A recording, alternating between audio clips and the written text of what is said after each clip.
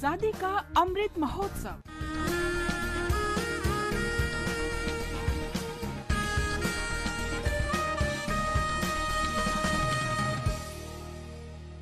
Azadi ka Safar with AIR News, Birth of a Nation. India's glorious freedom struggle is one of the greatest struggles the modern world has ever witnessed. AIR News brings you a glimpse of this struggle every day.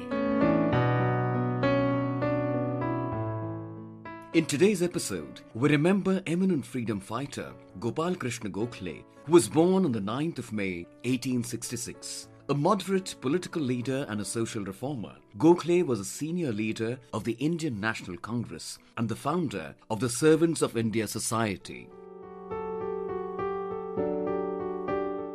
Gokhale was famously a mentor to Mahatma Gandhi. Gandhiji recognized Gokhale as an admirable leader and master politician, describing him as pure as crystal, gentle as a lamb, brave as a lion, and chivalrous to a fault, and the most perfect man in the political field. Recalling his first meeting with Gokhale in Pune on October the 12th, 1896, Gandhiji wrote, I met Gokhale. I found him on the Ferguson College grounds.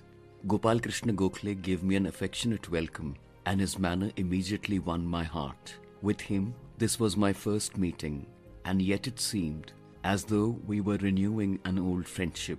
Sir Firoz Shah had seemed to me like the Himalaya, the Lokmanya like the ocean, but Gokhale was as the Ganges. One could have a refreshing bath in the holy river. The Himalaya was unscalable, and one could not easily launch forth on the sea. But the Ganges invited one to its bosom. It was a joy to be on it with a boat and an oar. Gokhale closely examined me, as a schoolmaster would examine a candidate seeking admission to a school.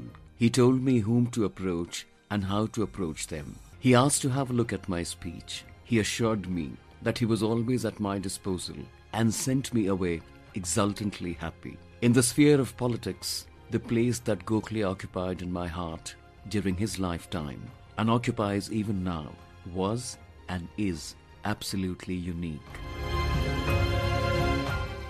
Gopal Krishna Gokhale died on the 19th of February 1915. We salute this great nationalist.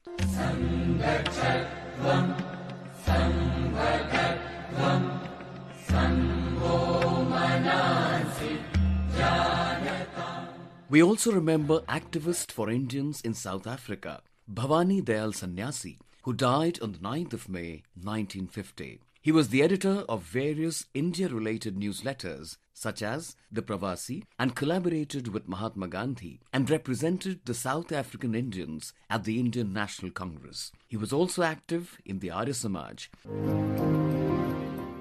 Bhavani Dayal came from a family that had moved from Ara district, Bihar, as indentured labourers to South Africa. His parents, Babu Jairam Singh and Mohini Devi, became free citizens in 1884 and settled in Johannesburg, where Dayal was born.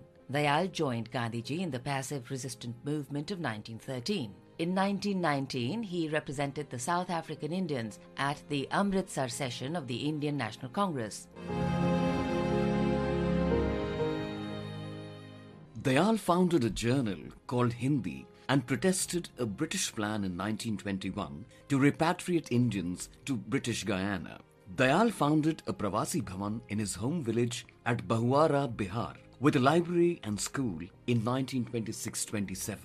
In 1930, he took part in the Salt Satyagraha in India, and on March 29th, he was booked for seditious speeches, including those delivered by him in Fiji. In 1932, he went back to South Africa. Bhavani Dayal continued to work for the betterment of people till his death in 1950. We salute the great patriot.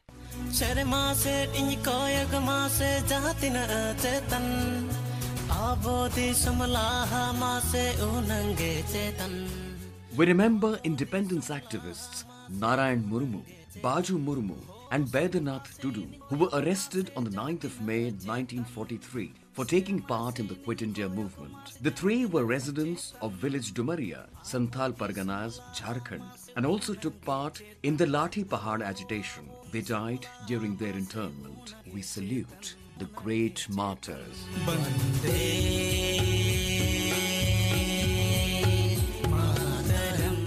And that brings us to the end of this episode of Azadi Ka Safar with AIR News. See you in the next episode tomorrow.